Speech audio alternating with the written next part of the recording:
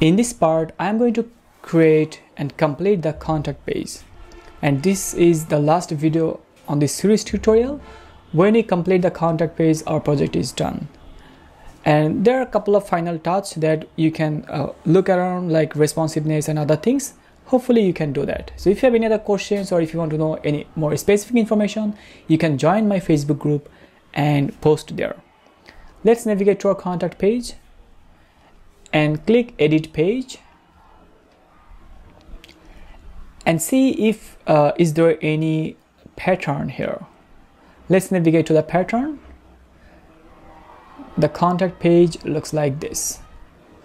So there is no pattern at this moment. I can simply navigate to WordPress.org and then search here if is there any pattern for contact page. Let's type here contact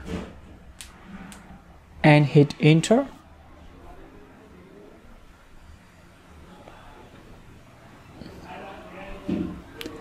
And currently, as you can see, there is some patterns here which is related to the contact page. I can copy any of them from here and use my page. So let's take a look. Let's copy this one.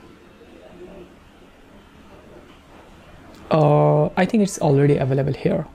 However, let's use this one. And now I can change the alignment to middle. I can use contact from here, but as of now, I'm not going to use contact from. Click on update and view the contact page. It looks like this. So what I'm going to do, I'm going to change the contact page from here to group so that I can make specific width here, content width. And now reload the page.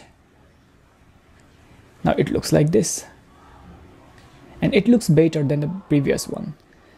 So I hope this little video will be very helpful for you to understand how the contact page and other page works. There is some margin and padding here, and hopefully you can figure out this one. You can add contact from here as well, and let's add a contact from here.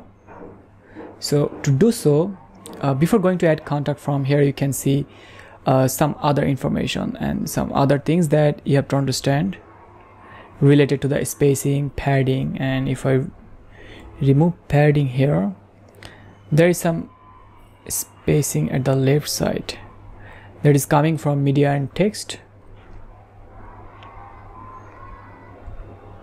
So default, there is some default padding, and we have to ignore this one as of now.